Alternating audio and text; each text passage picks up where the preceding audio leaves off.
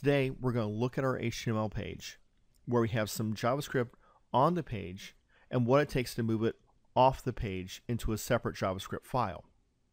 Now here we have a real simple HTML page, just lorem ipsum text, nothing important. But if I reload the script, we notice we get a simple alert, just a little hello world. And if I look at the source code, you can see that I got the script with the alert hello world right there. It's very simple, and for simple little scripts, it's not uncommon for the script to be on the web page itself. However, as our scripts become more and more complicated, sometimes being hundreds if not even thousands of lines long for those truly interactive websites, we don't want those to be part of the HTML page because it makes debugging much more difficult to do. Instead, we'd rather move it to an external file.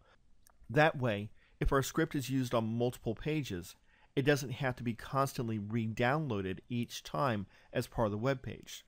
So it'll actually speed up how fast the website moves. So what I've done is I've created an external.js file here. And all I have to do is select my text, move it into the external JavaScript file. Notice I don't have to put the script tags inside my JavaScript file. Save it. And now you'll notice I just have my script tag. Now my script tag can actually do two things. Inside my tag, it can have the JavaScript I want to run, or I can type in the attribute of source, src, equals, and then give it the file name.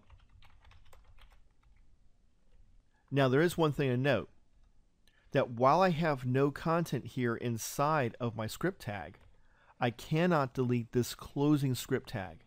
It is not a self-closing tag, and it must have the closing script tag itself. I'm going to save this, go back to my browser, refresh, and it works just as it did before. One of the major advantages to using an external JavaScript file is not just with moving our own scripts out, but also importing other scripts that other people have written. So we can import a JavaScript library like jQuery or Extended or any of those others that are out there. We can import specialized libraries that do things like image slideshows. We don't have to write them ourselves. We just reference those external libraries, and then we just have to call them to use them. And it makes our life as a developer much easier. So that is how you move a script to be external. This simple example doesn't have to be expanded very much to work on larger scripts. The only difference is the number of lines you have to copy over.